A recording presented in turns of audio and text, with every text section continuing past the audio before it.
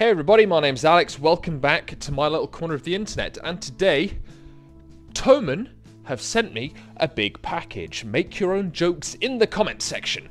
It's a Cort guitar, actually. It's a Cort G290 FAT II, and these guitars, they're the updated version for 2022 for a model that came out, I think in 2021, or maybe a little bit of time before that, before the pandemic, and they actually won a lot of awards for these guitars and the manufacturing processes and what have you. DHL did punch a massive hole in the side of the box that it came in, but unlike an unaired Solar unboxing, they didn't actually unwrap it and have a look at what's inside.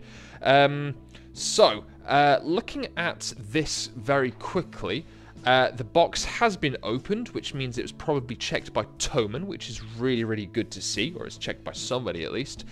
This is the G290 FAT II in trans black burst.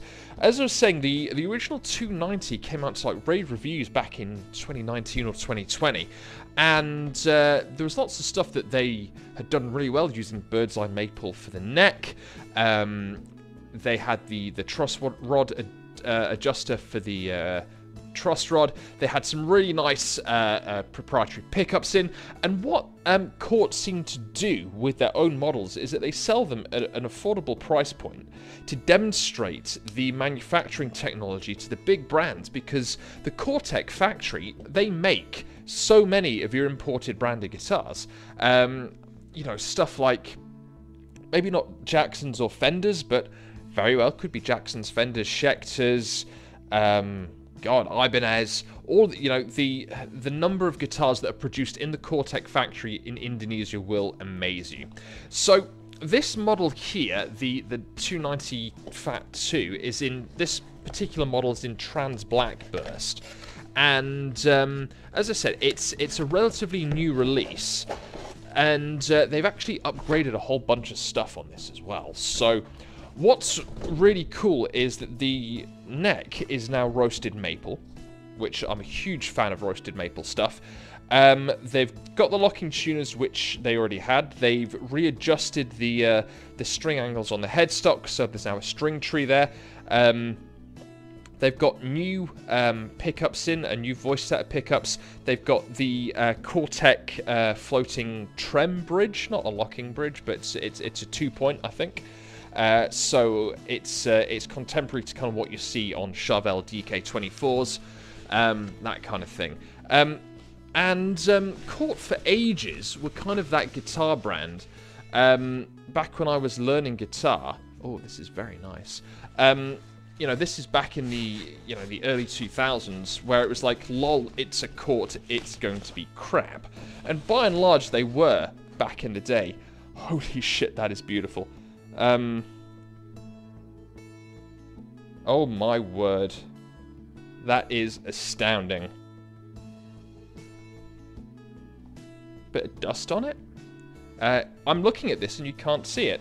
So, let's just bob that over to one side, and I can put this over for you. So as I was saying, Cort kind of made pretty poor guitars back in the day.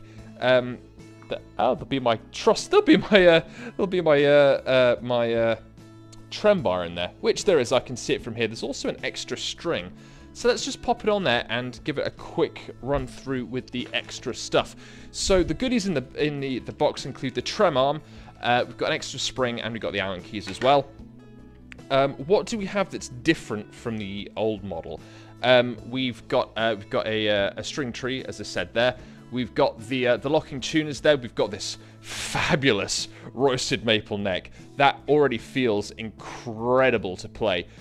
We've got the Graphtec nut there. We've got black inlay dots, 22 frets. We've got loom inlays on the side as well along the neck. We've got a really nice contoured neck joint there, which feels super, super smooth. This is cut really, really nicely in there. I'm not too bothered about this, to be honest with you, this neck cut. I did send a Solar back because it was cut really badly. A little bit of dust there, but nothing to complain about. Wow, this is really, really nice. A little ding there, but that's fine. And in trans black as well. So there are a couple of colors that this comes in. This is trans black. There is the trans blue, and there's the vintage amber, I think it is. So this cost me £495, I believe. This is cheaper than the original set of G290s, which I think retailed for around £600. This feels really, really nice. A little bit. Yeah, this is glorious. This is beautiful. The neck looks gorgeous. Yeah, it needs a bit of a dust, admittedly. But look at that. Look at that finish on there. And look at the neck too. It's absolutely beautiful. It's nice and light, which is quite nice. The neck feels really, really good. I believe it's a compound radius neck, so I think it's 12-inch scale, 12-inch radius at the top, going up to a 16-inch radius on the 22nd fret. Action seems okay out of the box. Give it a quick play.